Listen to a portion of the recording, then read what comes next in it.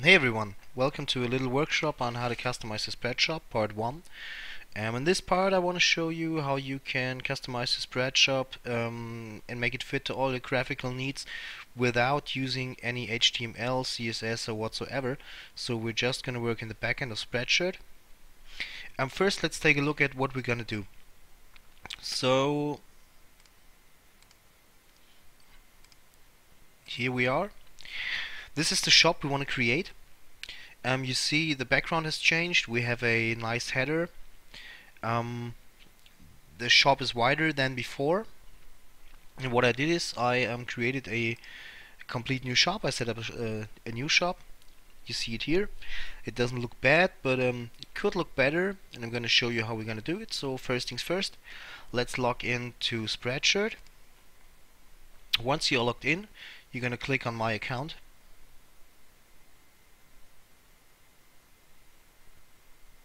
Whoops, I'm not logged in yet.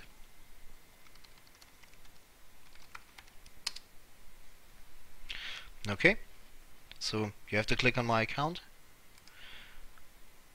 click on Shops, and there you see Appearance. Everything below this is about how your shop is gonna look like. So let's click on Layout, and here we can define a lot of things. Most of these are about how your index page is gonna look, so where the overview is of all your shirts. The first question is the shop view. Is it gonna be compact or detailed? And the compact view means you have at least 3 shirts side by side. And if we change this to detailed, we're gonna have a more detailed view on every shirt. The shop width is the width of the shop in pixel size. We're gonna do a standalone shop, so we're not gonna use it in an iframe. So we can say we want to have it in the maximum width, which is 828 pixels. We're asked for the mini banner, so we could make the mini banner, which is this one here, disappear if we have a premium shop. Take a look at the premium options. We don't have one yet, so we can't do this. The display of available color options is here. So your shop can have all the colors a shirt can have in the overview, but it depends on you if you want to have it or not.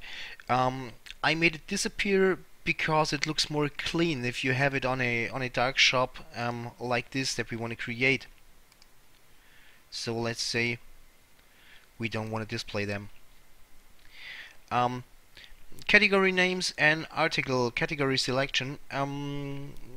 By default they're on yes, and I like these options because it gives you a better overview. Sort products by size, by price, I'm sorry. I would say no. So no one comes to your shop and wants to select the product by its price. So people should decide by the style and the look of your shirts what they want to buy. Asking for lines. You see we have 6 products here and we have 2 lines now. But if we go to the detailed view, we're only gonna have 4 shirts on our start page. That's not what we want, so let's increase this to 8. Product type, display, category choice are these drop downs. People can navigate by these drop downs to maybe all women shirts, and there they can say I want all organic products and so on. Let's go to this start page back. So I think this is a very very nice option to have, so let's have this. Okay, we're gonna save it, go back to our shop, and now if we reload, you can see our shop is wider than before. We have all the products on our start page in a nice detailed view.